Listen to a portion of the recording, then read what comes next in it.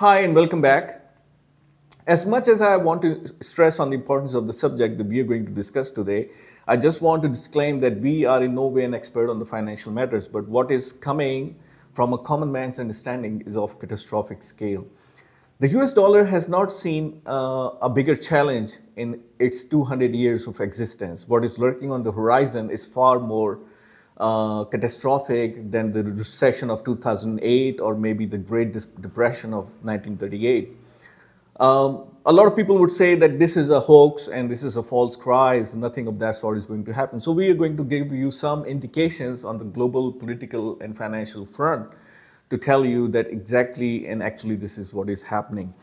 More than 20 countries have shown interest to be part of the BRICS platform. That's essentially a platform which is working to develop a currency or a commodity in which they can trade the crude oil or other bilateral trade agreements other than the US dollar. If this happens, it means that the global hegemony the US dollar always had is going to be challenged. Now we understand the fact that the gold standard was abolished back in 1976. It was done in the Nixon's time. Since then, the Federal Reserve in the US has been printing dollar to bail out the financial institutions, the banks, and it's done it several times. Because of the fact that it has now found the ease of printing the US dollar without having to conform to a set standard. US dollar today draws its strength from the fact that the crude oil across the world is traded in US dollars. If the BRICS is able to develop this new currency or a commodity to trade the crude oil or even to execute their other bilateral trade agreement, means the US dollar is going to lose whatever standard it has against the crude oil. Now, among the 20 countries that are interested in the BRICS platform include Saudi Arabia and Iran as well. Now, China has already bartered a peace deal between Iran and Saudi Arabia, means that three of the biggest oil producers in the world, including Iran, Russia, and Saudi Arabia, are going to be part of the BRICS, and they will be trading their oil, which is their biggest produce, in a commodity which is other than the US dollar.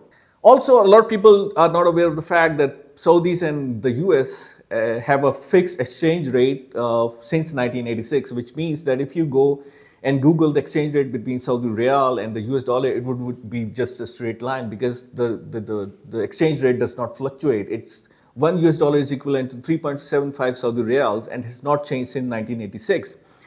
If Saudis become a part of the BRICS, definitely this fixed exchange rate will be abolished. And it could mean that one Saudi Riyal is equivalent to $3.75 or even worse.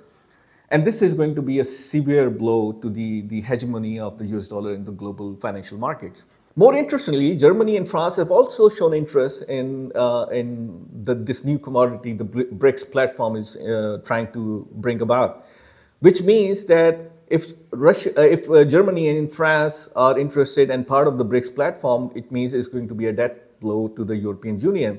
The fragmentation of European Union means that all the European countries will revert back to their original currency. Some of them might even switch over to the BRICS platform, further deepening the crisis for the US dollars. Now, there are two major implications of such a scenario. First of all, the US is not going to sit around and just watch US dollar go down. Definitely is going to do something to contain the situation. And what could that be? It possibly be a third world war. Now, this is a whole lot of different topic. What are the implications of third world war? Several books have been written on it. And, you can discuss in detail about what are the implications of such a war. Let's hope that it does not go down to that extent. Pakistan is in a downward spiral, both politically, economically, and socially since last 1 year. And there's absolutely no end to this downward spiral.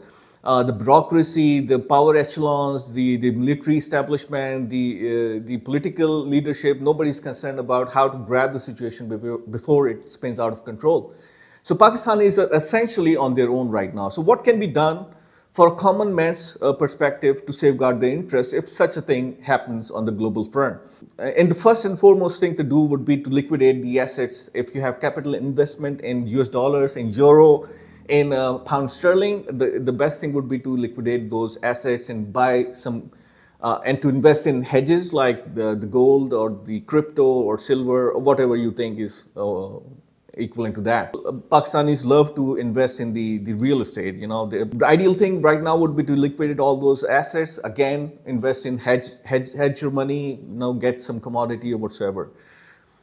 But the best thing we think to do right now would be the ruralization of Pakistan. Pakistan is the most urbanized country in the world, probably in South Asia, I think. More than 70% of the population lives in the cities. People have been doing it over the period of time, selling their assets, moving to the cities. I understand it's not easy for people in Pakistan to go back living in the rural settings. Families are not accustomed to that. They're not good schools, healthcare. People are doing business or doing jobs in the cities. Obviously, it's not going to be easy. For such a person who cannot actually abandon their urban lifestyle and go back to the villages, what the best thing would be to get a farmland or get an agricultural land or get a piece of land or plantation, get your own food sustainability in place, grow some vegetables, get some poultry, get some dairy, get a solar backup power supply so that you cannot be blackmailed by the ever-rising power costs.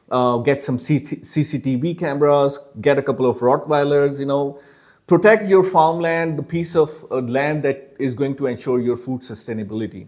And then what you can do is to wait and see how the things unfold and the crisis is actually going to set in and how things will change in Pakistan. For Pakistan, from the government's perspective, I think the ideal situation would be that Pakistan needs to mend its fences with India. The biggest loss we have seen in 75 years of history is the loss of the 1971, the loss of East Pakistan. And if you're not able to mend your fences with India, obviously India will be calling the shots in the long run. A big member of the BRICS platform is an active member of Shanghai Cooperation Organization as well. So it's very important that the best way to do it is to get a mediator in this regard. Now, the US is not going to do that. The best ideal country to do that would be China, because China has done something out of mind. What they were able to achieve with Iran and Saudi Arabia, this was unprecedented. So China can definitely do that. And it goes in favor of the Chinese and the BRICS platform as well. So this is all what is coming. We want to emphasize the fact that we are apolitical in regards to our content that we produce, but definitely if such a thing of such a catastrophic scale is coming and we can see it's coming, definitely it's very important to bring about in our vlogs. Hope you enjoy it. Keep watching and till we catch you later.